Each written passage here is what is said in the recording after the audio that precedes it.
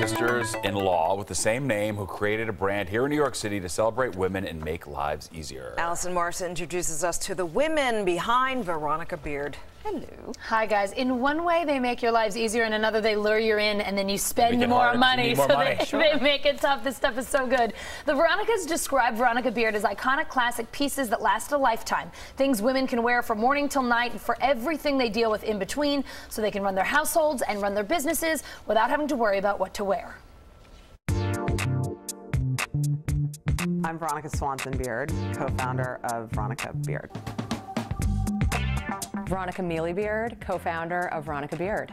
Meet the Veronicas, the design duo behind New York-based fashion brand Veronica Beard. Veronica and I are married to brothers, so we're sisters-in-law. The best part is that having the same name, we can be in two places at the same time. The sisters-in-law and mom-trepreneurs have 8 kids between them. They launched Veronica Beard in 2010 to help other women get out the door looking great so they can get on with their busy lives. It's all about life hacks and how we can create those problem-solving pieces in your wardrobe that you grab first thing in the morning. First life hack, the Dickie jacket. We started with one style jacket, and it took all of these different Dickies. So in here is a zipper, and it's covered by this grosgrain, so it wears well with a t-shirt, doesn't scratch you.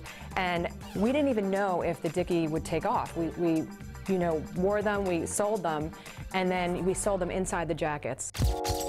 Giselle bought them, J-Lo bought them, Gwyneth Paltrow bought them. We had this Dickie craze. And Veronica Beard was on the map.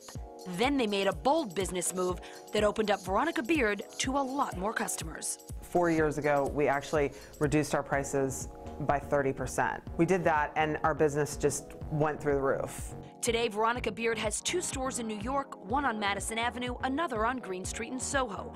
They just opened a shop in Dallas, Texas, and they've expanded from Dickie jackets to a full line of clothes, jeans, and shoes. We love to evolve it, right? Because everybody still goes back to that classic jacket, but what is the dress that's going to be the POW? What is the blouse? What is the print of the season, and the jean, the shoe. Yeah. In September, they launched the Slash series, a campaign starring InStyle editor-in-chief Laura Brown, model activist Maya Samuelson, and supermodel Carolyn Murphy. I wear so many different hats, whether it's mother, horse lover, artist. Surfer is the one that I think a lot of people don't associate with because of my image and my career as a model. The Slash series is a celebration of the many sides women that we love. We're going to have different women all the time and sort of just highlight that special, that secret sauce. Another way Veronica Beard celebrating and empowering women, a program called V Gives Back. Every month they host a woman in the charity she's most passionate about, and they donate $10 from every online order to her charity of choice. Cool. That Slash series is very cool, though. I bet a lot of people didn't know Carolyn Murphy was a surfer. I've seen her surf in Montauk. She's sick. Yeah. Really good. Yeah, incredible. Nice.